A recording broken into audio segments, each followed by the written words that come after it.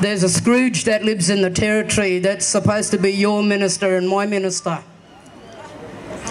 He's lived in the Territory for that long. He was in Parliament when the intervention came out, and he's there as the Minister for Indigenous Affairs.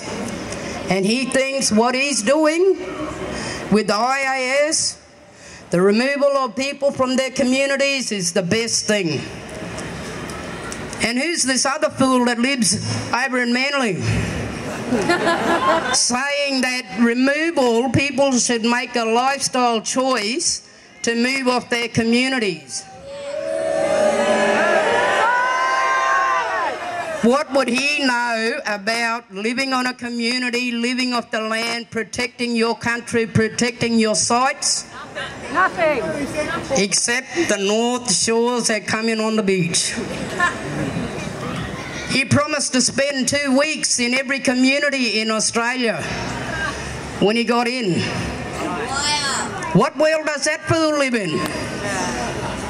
Don't live in my world. I have communities coming to my home all the time. Adriana! Sorry. No, I had to say that. So, you know, a lot of people have come to my house, come and gone. They know all my family that comes from remote communities.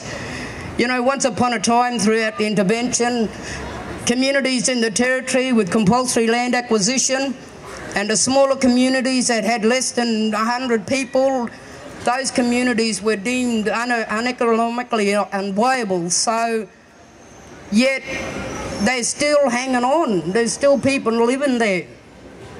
My grandfather, you know, still comes and goes, still lives on his country, comes and goes all the time. You know, he's made that lifestyle choice to come and visit his family in town. Not to stay, because he knows when he overstayed, he's welcome. He knows my rules in my house.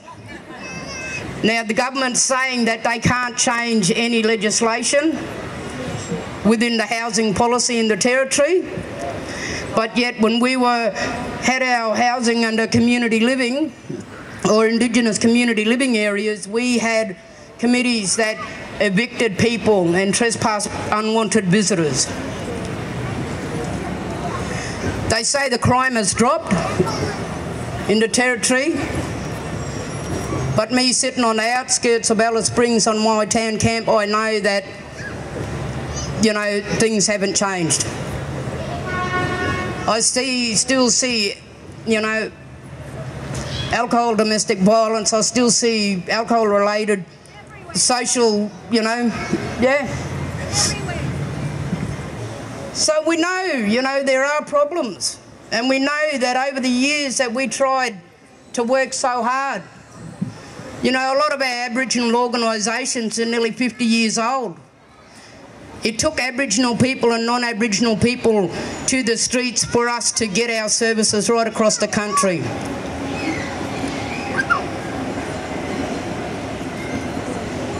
We have them today, and that's why they exist in states and territories. We have our health services. We had our job network centres that provided a service for our people to find jobs.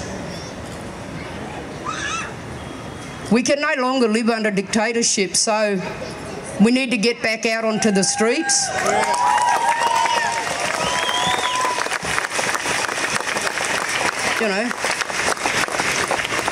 You know, so anybody can say something about being a racist, you know.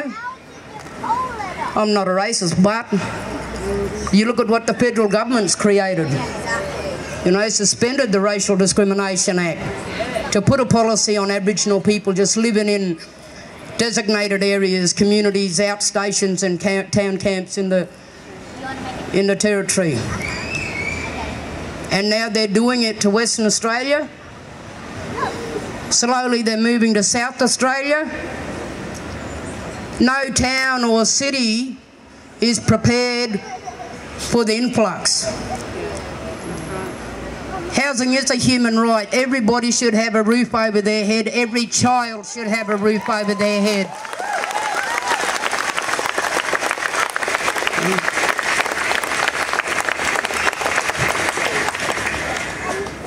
Everybody should have food on the table.